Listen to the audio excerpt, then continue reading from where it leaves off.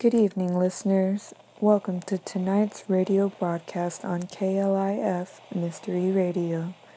Tonight we'll be listening to a fascinating story of love, mystery, and murder, entitled Washington. This episode is sponsored in part by Chesterfield Cigarettes for only the most sophisticated smoker.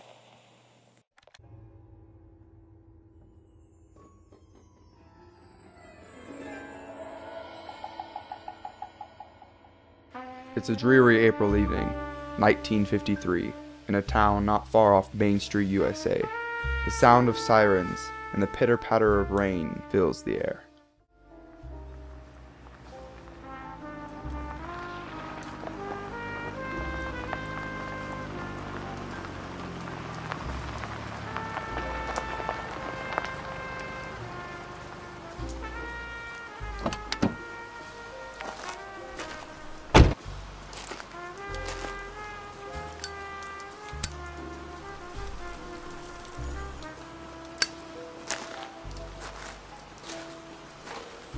Good evening, officer. Why, hello, Detective Washington. Have you heard about Miss Rogers? Third one this month, killed the same way as the others. This makes 7. Wait, no, 8. 8th one this year. That name, Rogers, it sounds familiar. Victoria Rogers? Yeah, that's Norm's wife. You know Norm, the dentist over on 35th Street. Real nice guy. Where is he now? We haven't been able to bring him in yet, but the old lady in the apartment above reported she had heard some racket the night before we found her body. We recorded the interview. Can you believe it? Stabbed 13 times right in the chest.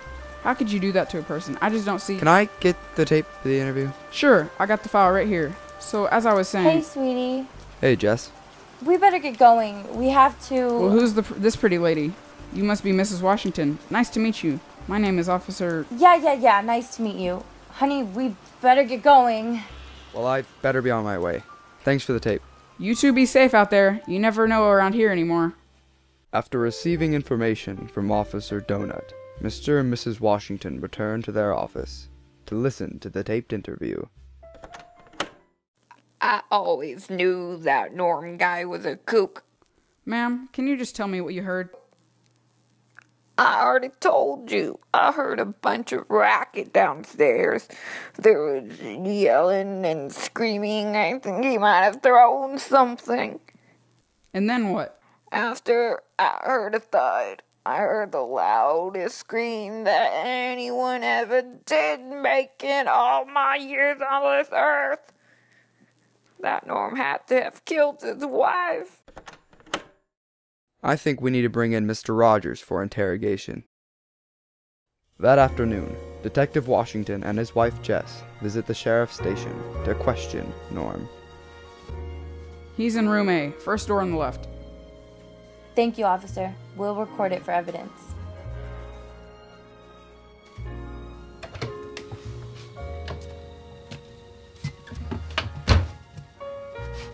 Nice to meet you, Mr. Rogers. Officer Donut tells me you're a dentist. Yes, for quite some time now. Do you work a lot? 5 days a week, from 9 to 5. What do you do when you're not working?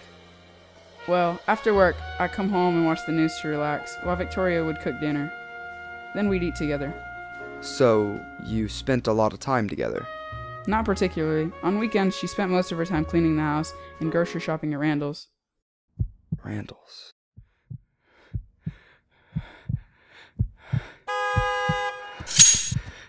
Washington? Washington! Are you alright today, Detective Washington? That's all for today. Thank you, Mr. Rogers.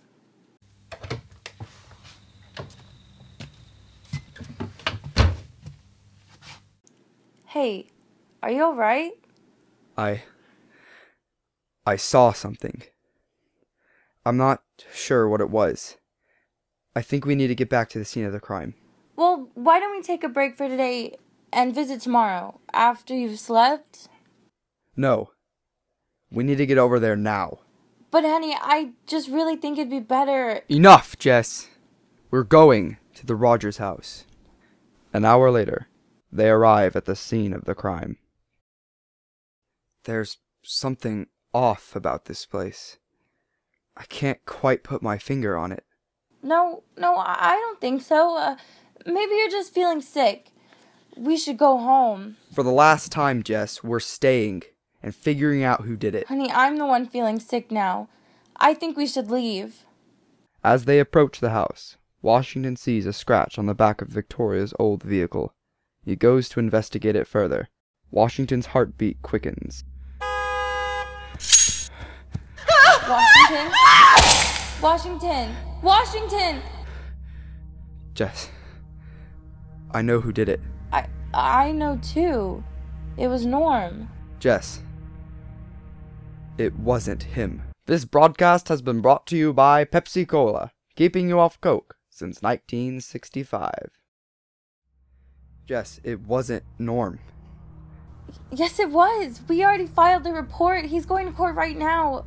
Honey, you've just had a long day. It was me.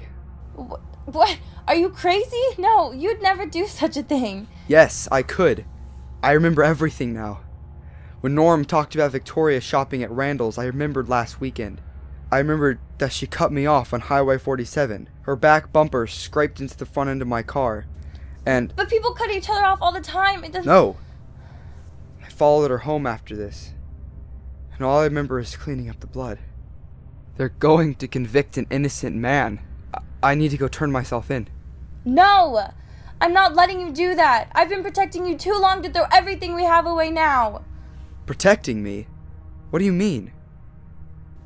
Nothing. Let's get out of here. Tell me. Tell me now. It started a year ago when the first murder came up in this town. As more evidence was uncovered, I knew it had to be you. But I couldn't let them take you away from me. Washington, I love you. So as more and more cases started popping up, I've been planning evidence to convince everyone it wasn't you, so you would stay with me. We need to go. We need to leave this town and start somewhere else. Come with me. No. No, no, no, no.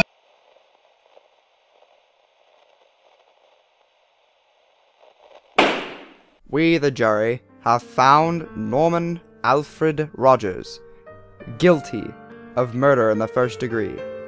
His sentence, 120 years to life, without possibility of parole.